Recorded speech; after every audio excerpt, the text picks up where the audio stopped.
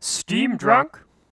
One of the most strange and random things I found on Steam recently is Umihara Kawase, not because the game is all that weird, although I guess it kind of is, but because this game was a Japan-exclusive game released for Super Famicom back in 1994. So why is this on Steam? I don't know. From what I can tell, this is just about the exact same game. They kept the aspect ratio at 4:3 and everything, although they did add a practice option in a menu at the title screen here. The gameplay is all the same though. You play as a little girl with a fishing pole that you swing around and stick the hook into just about any surface and reel yourself in. On the surface, this might look similar to something like Bionic Commando for NES, or even the grapple beam from Super Metroid. The difference, however, is what the game refers to as rubbering action, and that's an adequate way to describe the physics here. Your fishing line may as well be made of rubber the way it behaves as you swing around in any and every direction to help propel yourself past enemies and to get to otherwise unreachable ledges. The level design does a nice job complementing this aspect of the gameplay, providing lots of wide open space, plenty of surfaces and ledges that are just barely in reach if you swing yourself at the right angle and the right velocity. Really, a big part of Umihara Kawase is the replay value that comes with finding our way around these big open-ended stages. There's all sorts of different ways to go about each level, whether it's on purpose or not. If you're into speedrunning in particular, this is a great game for it. Look up some speedruns on YouTube and see what some people are capable of. It's pretty cool. Also, do not be fooled by how cutesy Umihara Kawase looks. This game is brutally difficult. One-hit deaths, no continues, no saves, and death traps everywhere. The game implores you to try crazy leaps of faith in order to progress.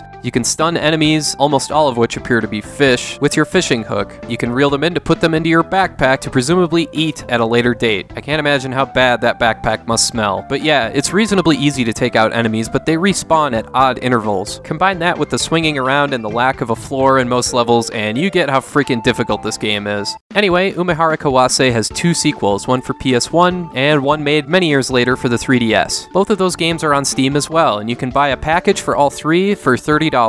So yeah, to clear up the confusion, Umihara Kawase is not a retro-stylized game. It actually is over 20 years old, so while it's odd to see this of all things on Steam, be glad that it is, because it's pretty dang good.